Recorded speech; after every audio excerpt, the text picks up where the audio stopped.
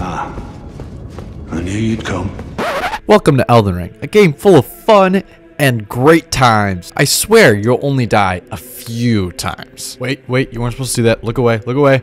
Okay, maybe I lied just a little bit. I won't do it again, I swear. Please, don't leave the video.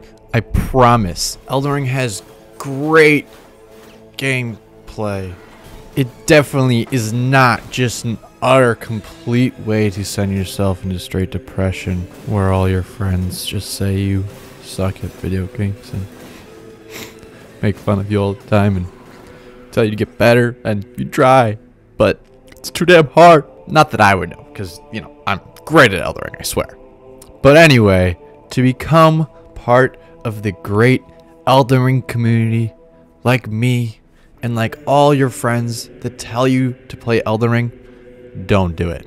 I'll sum up Elden Ring for you in a quick sentence. Get some spells, spam them till the boss dies. Done. Now, I know there's gonna be people in the comments that are like, no, but Zach, that's the cheap way. You have to actually play the game and not use spells because, you know, that's how people play the game. Well, that's too hard, okay? So, deal with it. And unless you are like the second coming of Ninja, but for Elden Ring, yeah, you're not gonna beat all the bosses just using swords, okay? Let's be honest here. No one is really that good unless you're like part of the top 1% of gamers. But with all that being said, I really hope you enjoy playing Elden Ring.